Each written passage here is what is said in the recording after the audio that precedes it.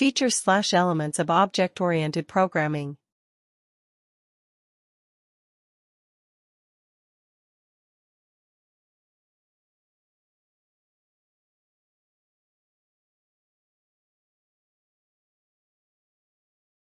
Object. Objects are the basic runtime entities in an object-oriented system. Every object is associated with data and functions which define meaningful operations on that object. They may represent a person, a place, a bank account, a table of data. They may also represent user-defined data, i.e., object is a self-contained entity that consists of both data and procedures to manipulate data. Class. The building block of C++ that leads to object-oriented programming is a class. It is a user-defined data type, which holds its own data members and member functions, which can be accessed and used by creating an instance of that class. A class is like a blueprint for an object. For example, consider the class of cars. There may be many cars with different names and brand, but all of them will share some common properties, like all of them will have 4 wheels, speed limit, mileage range, etc. So here, car is the class and wheels, speed limits, mileage are their properties.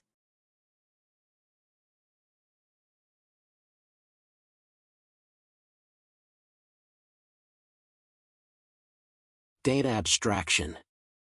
A data abstraction is a simplified view of an object that includes only features one is interested in while hides away the unnecessary details. In programming languages, a data abstraction becomes an abstract data type or a user-defined type. In OOP, it is implemented as a class. Abstraction refers to the act of representing essential features without including the background details or explanation. It provides only essential information to the outside world and hiding their background details. For example, hiding certain details of data about how it is stored, created, and maintained. Encapsulation. Encapsulation also enables selective or total information hiding, since it can make portions of the code and data inaccessible from outside the unit. It is a mechanism that associates the code and the data it manipulates into a single unit to and keeps them safe from external interference and misuse. In C++, this is supported by construct called class. An instance of a class is known as an object which represents a real-world entity.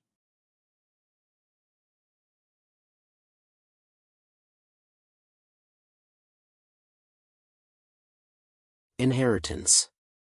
Inheritance is a means of specifying hierarchical relationships between types. C++ classes can inherit both data and function members from other, parent, classes. Terminology: the child, or derived, class inherits, or is derived from, the parent, or base, class.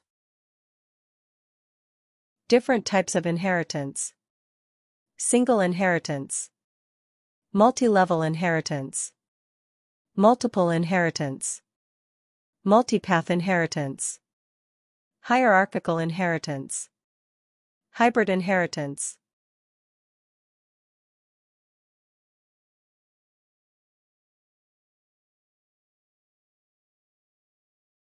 One, single inheritance. When a derived class inherits only from one base class, it is known as single inheritance. In single inheritance, a class is allowed to inherit from only one class, i.e., one subclass is inherited by one base class only.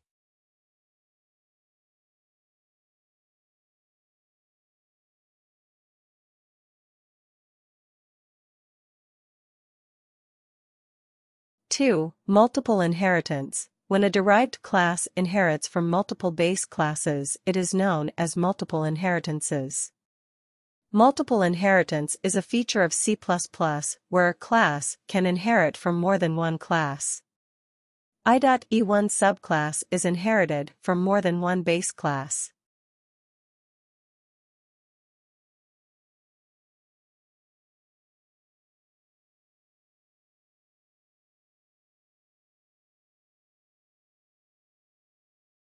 3. Hierarchical inheritance. When more than one derived class is created from a single base class, it is known as hierarchical inheritance. In this type of inheritance, more than one subclass is inherited from a single base class, i.e., more than one derived class is created from a single base class.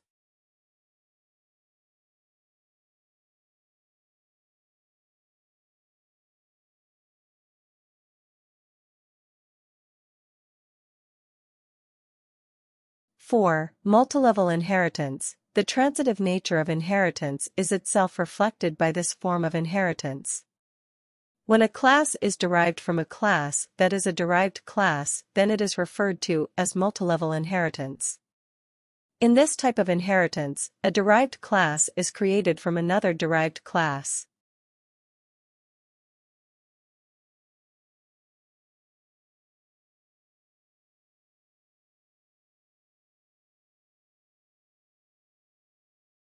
Five, hybrid inheritance. When there is a combination of more than one type of inheritance, it is known as hybrid inheritance.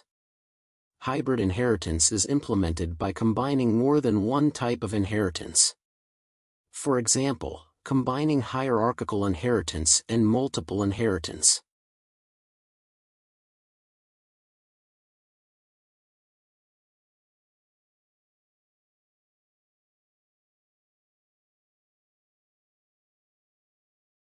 Six, multipath inheritance. C++ is derivation of a class from other derived classes, which are derived from the same base class, is called multipath inheritance.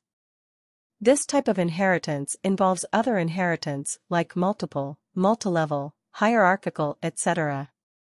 Here class D is derived from class B and C.